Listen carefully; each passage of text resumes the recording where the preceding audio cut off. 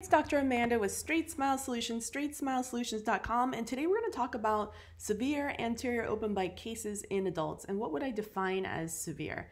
Well, first of all, not all anterior open bites are the same. Everyone is unique and the treatment is all going to be unique. So it's very difficult for me to put all that treatment in just one bucket. But I'm definitely separating adults from kids, because when I say kids, I mean growing kids.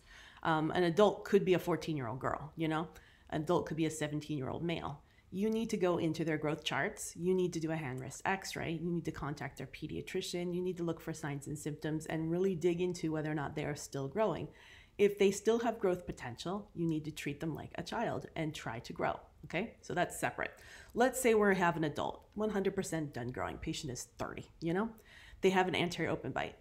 First thing you need to do, and I have a whole nother video that goes into this point by point, but you have to do your due diligence. One of the biggest beefs I have with Align Technology and ClearCorrect and really any of these treatment planning companies is if you submit them a case, they're going to make it look like it's possible. And for the most part, it's not always possible, and it's extraordinarily unpredictable because there are a ton of variables that cause this anterior open bite.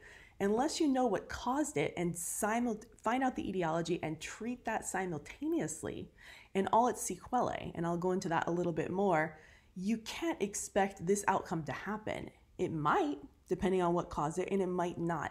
And the problem with, I feel like doctors, this happens like 3 times a week. I see a case like this, and it just makes me absolutely infuriated. Now, us orthodontists know better than this. We know that's not possible. So we just laugh at these ClinChecks and we fix them. And we do what we need to do, and we get good outcomes because we can tweak things, and we're very careful about not taking compromised cases that aren't predictable, you know? Or if they're not, we're gonna have a ton of disclaimers and really CYA, cover your you know what, to make sure we're not gonna get sued on this case by making the patient worse. Because sometimes when you try to treat open bite cases, worse things happen, many worse things. And what may not be considered worse to a patient or a doctor might be worse to another patient. So you really have to outline all the risks up front.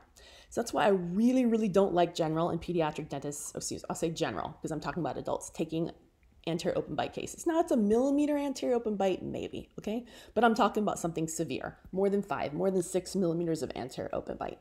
And remember, if the patient is crowded and has an anterior open bite, it's gonna get worse when you straighten it. Hello. And of course you have to have a ceph. And of course you need to know how to interpret the ceph. And you have to have ceph numbers because you can't blow those teeth through the plate. The bite's gonna get worse. You need to dig into the whole etiology. What caused this open bite? Is it skeletal? Was it dental? Was it related to habits? Again, one of the biggest mistakes I see is that doctors are like, oh, well, they had a habit when they were a kid. Well, yeah, they maybe did. But guess what? It caused the bones to deform. And now we have a problem. And Invisalign is not gonna fix this. Even if the ClinCheck says it is, guess what? I'm telling you, my experience says it's not. And even if it just miraculously did, and occasionally I see something, I'm like, whoa, guess what? 1 year later, it's not gonna retain. That's the thing. What caused it will continue to cause more problems, even if you have a bonded retainer and an Essex over it. I see this time and time again, where doctors get stung, where they felt like they got tricked. And even if it did happen, which mostly it doesn't, later it relapses and the patients are furious and it turns into litigation and other problems. And they're like, I should have known. Like, I didn't know. Why did Align Technology show me a plan that was BS? And this happens time and time again. Again, Align Technology is just doing what you're telling them to do. You send them this case, they're gonna straighten it, but it doesn't mean it's really gonna happen. So you need to get your ceph. You need to get your ceph numbers. You need to screen for OSA. You need to screen for habits. And habits is not just active habits, putting your finger in your mouth. It's habits that might happen at nighttime. Best way to do that is send for an OSA screening. You know, you're not gonna know. You're not gonna sit in their room and watch them.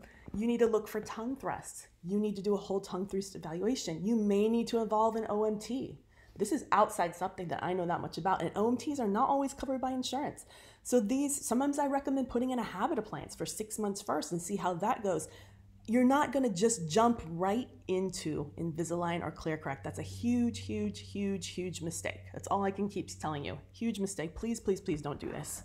And I'd actually prefer you just don't take these cases at all. I want you to send these to ortho because most of the time these are going to be surgical cases for the most part, for perfect. Maybe, depending on the staff, they might elect to do a compromised outcome where they might pull 1, 2, or 3, or 4 premolars.